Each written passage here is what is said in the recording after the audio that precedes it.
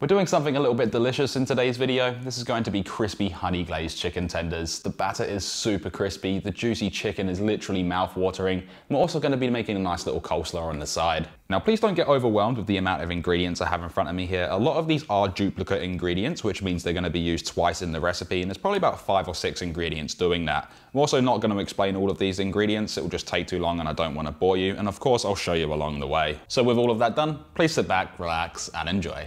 Starting with the marinade, we're going to need 4 large eggs, to which can be cracked into any large container or bowl you may have, with myself just using a roasting dish. Follow that up with 320 milliliters or 1 1/4 cups of buttermilk to add a little bit of acidity, which will help tenderize the chicken. 1 small bottle or 148 milliliters of Frank's hot sauce to add that delicious hot and sweet combination. 2 teaspoons or 5 grams of both onion and garlic powder for that strong concentration. 1 tablespoon or 10 grams of smoked paprika for smoky peppery notes and color. 1 teaspoon or 2.5 grams of red chili powder for increased heat, which is completely optional. A big pinch of sea salt flakes and cracked black pepper. 20 cracks worth. Once that's in, go at it with a whisk or fork and combine until smooth, and this right here is going to be the perfect marinade for our chicken to soak up, adding so much flavor to it. Also, if you're not a fan of spicy foods, this can be done differently, which I'll leave notes about in the description for you.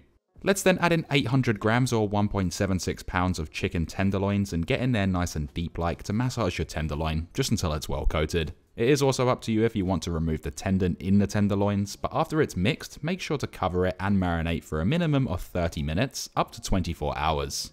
Now whilst that's marinating, this is my version of coleslaw. To start, remove the core or heart from 150 grams or 5.2 ounces of both white and red cabbages, and slice these up thinly with the correct culinary terminology being to chiffonade, leaving us with all of this. Next is 7 grams or 0.25 ounces of curly or flat leaf parsley that can be roughly chopped, ensuring that there's no large leaves or stems, and you can also chop up a little bit extra to use as a garnish for our finished product. 2 spring onions or scallions can also be thinly sliced on a straight angle or into diamond shape if you prefer, and I'm usually separating the stems from the roots, but for this we're just going to use the whole lot. To add to the spring onion or scallion, slice half of a red onion into thin, even-sized pieces, and you can use a whole onion if you like that strong flavour. Also, when you get about 2/3 of the way across, just lay the onion down to continue slicing safely. Now this might seem strange to add to a coleslaw, but we're going to roughly chop 30 grams or 1.06 ounces of macadamia nuts, and this is going to add a delicious sweet nutty flavour and also creates texture, working really well with both cabbages. You can also toast these if you wanted to. Last but not least for the prep is 1 lemon that we're going to slice in half and juice only half, saving the other for a different dish or drink. Obviously I'm using a citrus juicer, but you can do it by hand, just make sure no seeds hop in.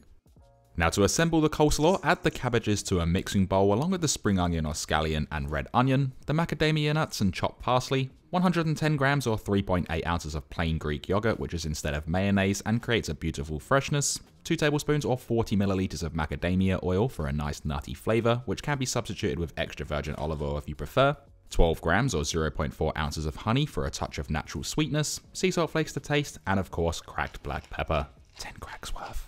Get in there with clean hands, mixing everything really well until combined, and you might be wondering why I didn't add the lemon juice just yet, and that is because it's best to taste the coleslaw to see how much acidity you'd like to add, but it is recommended just to use the whole half. You can also adjust seasoning as well before mixing it again, and store it in the fridge until ready to serve. Now as for the dredging mix, add 2.5 cups or 320 grams of plain all-purpose flour to a clean bowl, along with 3/4 cup or 100 grams of corn flour or starch to help with crispiness, 2 teaspoons or 5 grams of both onion and garlic powder for that strong concentration, 1 tablespoon or 10 grams of smoked paprika for a warm peppery note and colour, 1 teaspoon or 2.5 grams of red chili powder for heat and is optional, 1 teaspoon or 3 grams of celery salt, which adds a strong flavour that works perfectly for dishes like this, and cracked black pepper.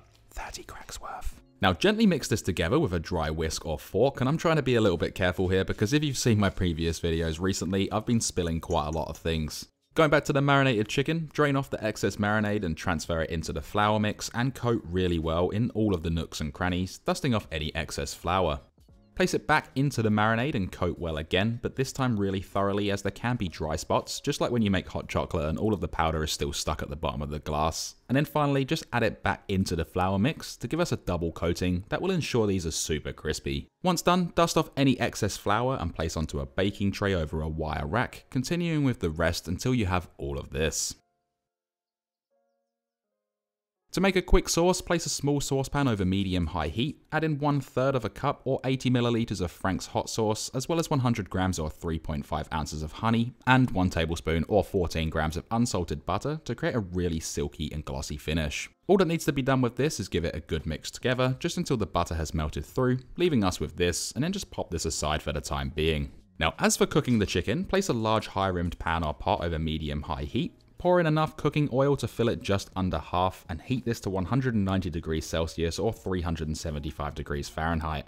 This can also be done in the oven if you prefer, which I'll leave details about in the description. Once at the correct temperature, turn the heat to medium-high and gently place in the chicken, doing so away from you to avoid splashback, also doing this in batches, and fry for 2 to 2.5 minutes just until it's beautifully golden and extremely crispy. That can then be removed and drained. Whilst fresh out of the hot oil, hit them up with some salt and pepper if you'd like to, then for the best part, drizzle over that delicious honey hot sauce glaze, not using all of it though, which leaves us with all of these amazing crispy chicken tenders.